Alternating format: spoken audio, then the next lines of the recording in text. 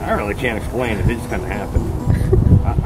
You're looking at one section here. I think there's 9 of them. And I try to steer away from anything religious or political. People like to read, you know, even the people that don't read the quotes, they'll buzz by and they'll just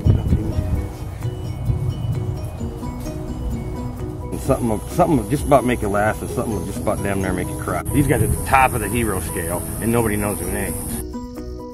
This place is called, I call it the Collective Conscience of Longwood, because I've been painting everybody's requests, whatever it is, whatever their cause is, becomes my cause. I'm so irate over this bear hunt. I'm considering turning myself into an animal activist for the rest of my life. I like helping people. I like, you know, the feedback that I get from everybody. I like talking to people. It's just changed me inside. To look at me back then, and then after everything that I've gone through since I've been doing this, because this just started being like a joke. You are a carpenter by trade, right?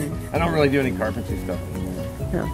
Yeah, I mean, once that housing bubble burst, and no one was spending any money, and the people come up down the trail, what I did was I painted a huge business card. I know you're not supposed to advertise on the trail, but I figured, hey, if it stayed up a week, 2 weeks, I might get some work out of it. You know, it's just that I made something and I want to stick it in people's faces. I felt it was almost a juvenile sort of thing. I think I was frustrated. I was mad. I was, you know, I had all this time on my hands. I wanted to make money. You'll take my life, but I'll take yours. And I bought some fence pickets, and I just kind of battened them together, base coated it, and I painted Einstein.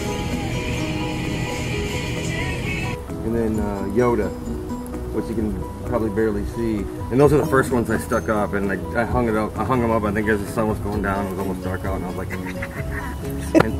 and for probably 4 months or so, I had no idea everybody was liking them.